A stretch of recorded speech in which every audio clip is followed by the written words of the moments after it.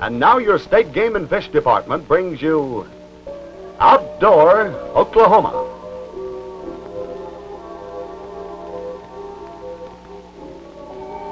Outdoor Oklahoma is a public service feature prepared and presented to further acquaint Oklahomans with the state's wildlife resources, hunting and fishing, and the activities of the Oklahoma Game and Fish Department.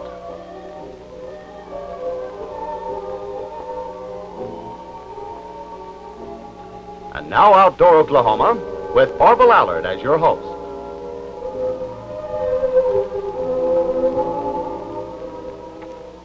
Hello there, and welcome to the Outdoor Oklahoma program. Well, Oklahoma's hunting and trapping season on fur-bearing animals opened December the 1st and continues through January the 31st.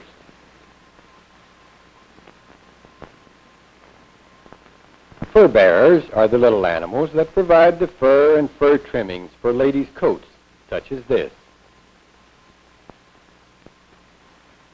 The little animals which may be hunted or trapped during this 2-month period include badger, civet cat, gray fox, mink, muskrat, opossum, raccoon, red fox, and skunk. There is no open season on beaver or otter. Fur bearers are usually caught in one of two ways, either with dogs or traps, although steel traps such as this one are more commonly used. The trap is usually concealed in a path or near the den of a fur bearer, but for demonstration purposes, this trap is being set up on the floor of an Oklahoma City sporting goods store.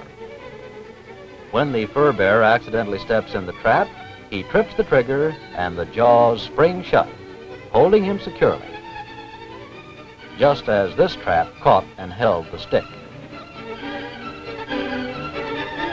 Here is a larger and stronger trap being set.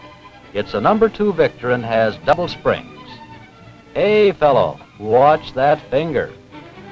Double spring traps such as this are illegal for trapping fur bearers, but they may be used to catch predators such as wolves, coyotes, or bobcats.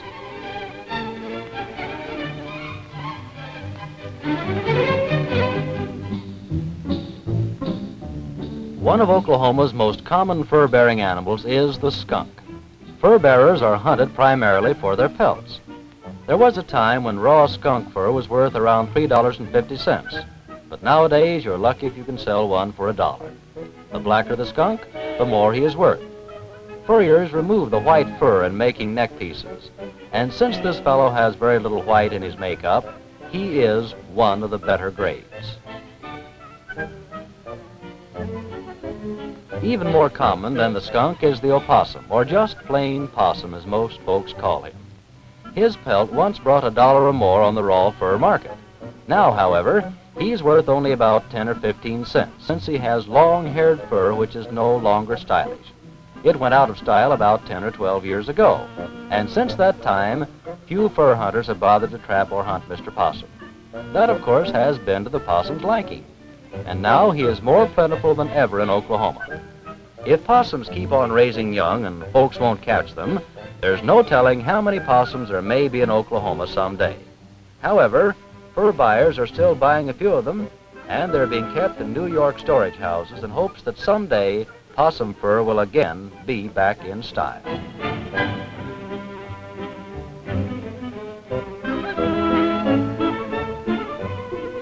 The fox, like the opossum, has long-haired fur, and consequently fox furs are not in the height of fashion. So, as one fur buyer expressed it, fox fur is worth almost nothing. However, the fox, especially the red fox, is a mighty sporting animal, and it takes a good pack of dogs to run him to his lair. The fox's number 1 value these days is the sport he affords.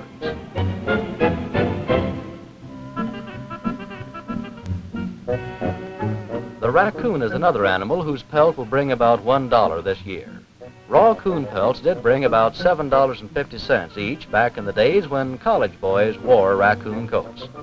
But the popularity of Davy Crockett hats among the younger generation will have little effect on the price of coon skins, since most of the hats are made from inexpensive furs. However, old Mr. Coon is a very sporting animal too, and quite a fighter, and his chief value to the sportsmen of Oklahoma is in the chase. This caged critter is a mink, and from a monetary point of view, he is Oklahoma's #1 fur bearer. The average wild mink will bring from $15 to $20. There's a reason for that, too. He's a short-furred animal, and short furs are tops in popularity with American women. And since there's a shortage of wild mink, the price will remain high.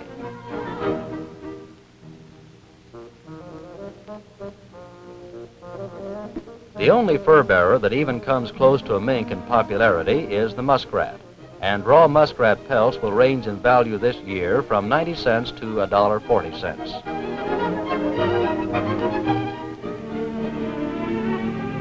A successful amateur trapper is Dave Roberts, who is also superintendent of the Shawnee City Lake.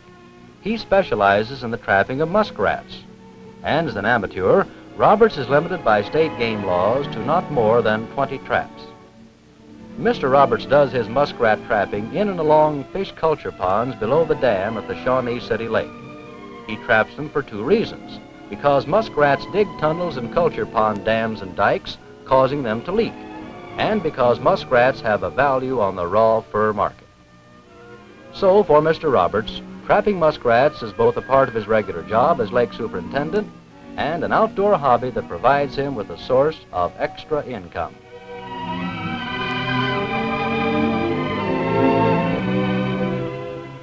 Right now, Roberts is hunting a new place to set traps.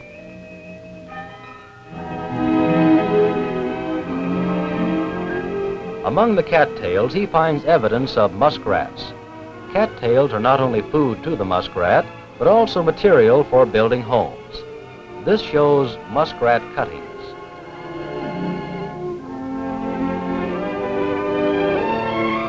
Muskrats like to climb on logs, little islands, and the like, out in the water.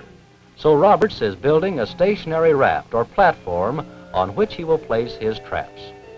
Later, probably sometime during the night, because that's when muskrats are most active, this is what Mr. Roberts hopes will happen. A muskrat will climb on the board to rest or eat some food he has carried there with him. In moving around, the muskrat will step in a moss-covered steel trap, trip the trigger, and get caught by 1 foot. This will panic the muskrat. He will dive into the water, attempting to get away. But unfortunately for the muskrat, the trap will be securely fastened by a chain to the platform. And in the muskrat's frantic efforts to escape, the chain will become wrapped around the stake supporting the grooved board. And this, plus the weight of the trap, will cause the muskrat to drown, since they are lung-breathing animals and can remain underwater only a very short time.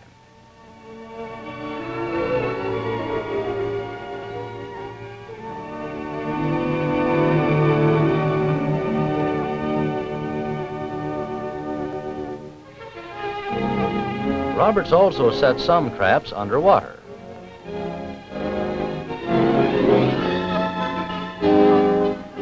This trap is one that he set on a previous trip to the pond.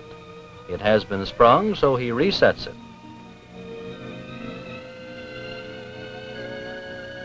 Places it back into a well-worn muskrat run or path, and then he covers the trap with moss to camouflage it. This is the entrance to a muskrat den. In swampy areas, muskrats build little rounded houses like the beaver, but most Oklahoma muskrats just dig their homes in a bank like this one. Roberts has set a trap at the entrance to this den.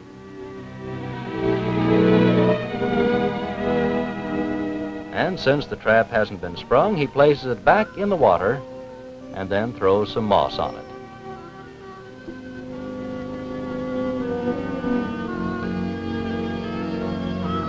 Roberts has one more trap to check, which is set in the water at the edge of a growth of cattails.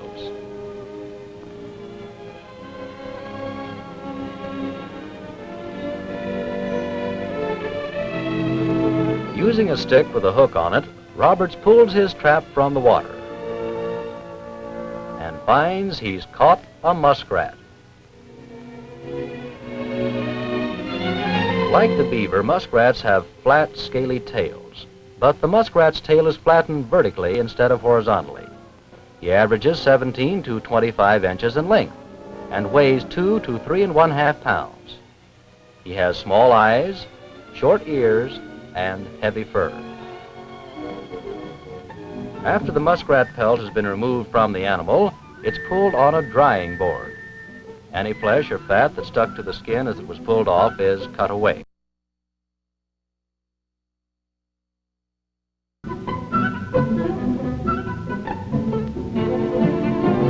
Here is the finished product, all ready to be hung in the garage with a half dozen others where they can be kept cool and dry until sold to a raw fur buyer. And this is what happens to some Oklahoma fur-bearing animals that get caught. They find their way to a furrier who makes them into ladies' coats. This is a mink coat in the making. The many seams on the underside of the coat indicate the great amount of work that a furrier must do in cutting and stitching an expensive fur coat.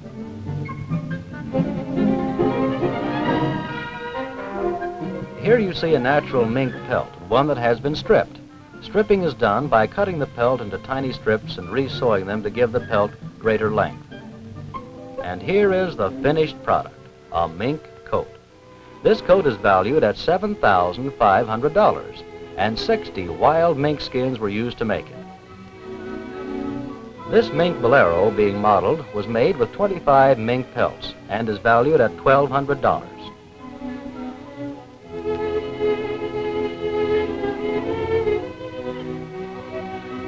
And here is a coat made of muskrat fur. It took 75 muskrat skins to make this coat, valued at $400. On the divan is a sheared raccoon coat, valued at $500. College girls like this inexpensive coat.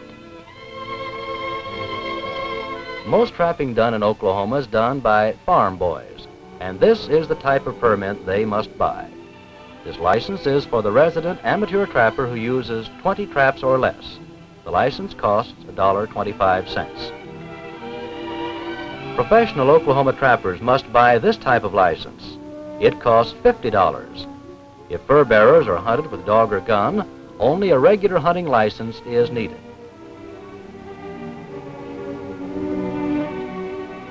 Fur buyers are required to buy a license too.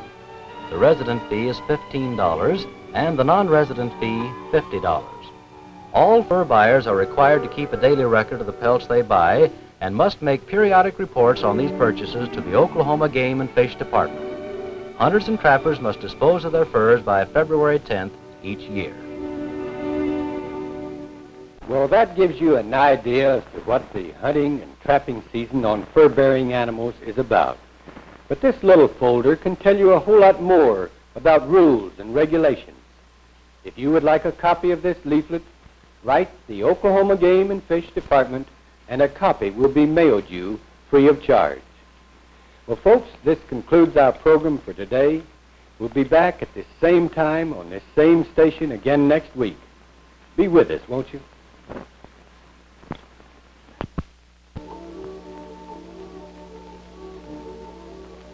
Outdoor Oklahoma is a public service feature prepared and presented by the Oklahoma Game and Fish Department. Be with us at this same time next week when your State Game and Fish Department again brings you Outdoor Oklahoma.